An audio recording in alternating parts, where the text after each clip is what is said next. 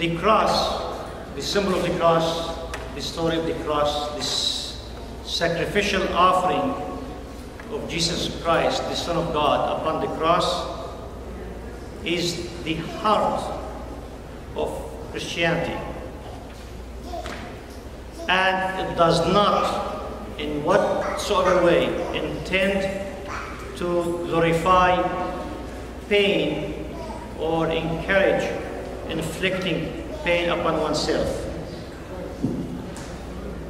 By contemplating upon the cross, the symbol of the cross, Christians are not encouraged to inflict pain upon themselves.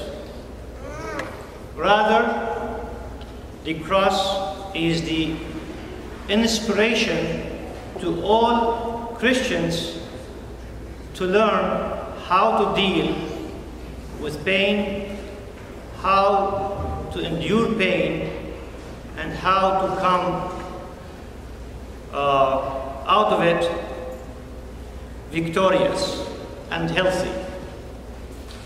The cross is an invitation to Christians to learn how to obtain courage. The cross is the symbol that inspires and motivates all Christians and all those that ponder upon the cross to obtain resilience.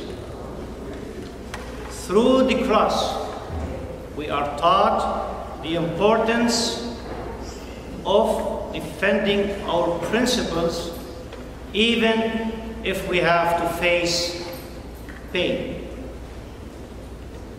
The cross is the roadmap of peaceful resistance,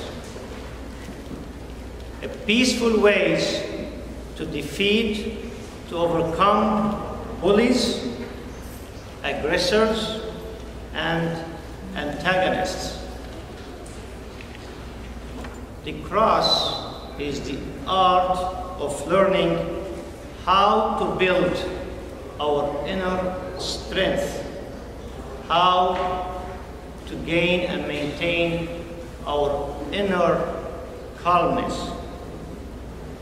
The cross is the revelation of the highest form, the most sacred form of love. The cross is the embodiment of sensing the pains of others, doing something about it without being overwhelmed by our own pain or by the pain that others inflict upon us. The cross is the rejection of the fear-mongering. The fear-mongering tactics that intend to intimidate us through the fear of pain, to back down from defending truth and principles and virtues.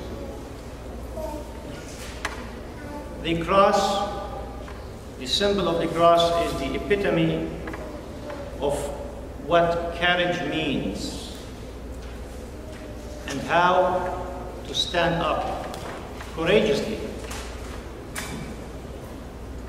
A Christian that is inspired by the cross is a fearless person. It's a person that never sells out. A person that never sells out of the fear of pain. The cross is the source of joyfulness that is never taken away from us, because life or death, gain or loss, in Jesus Christ are of equal value. Apostle Paul says, I eagerly expect to have sufficient courage so that Christ will be exalted in my body, whether by life or by death.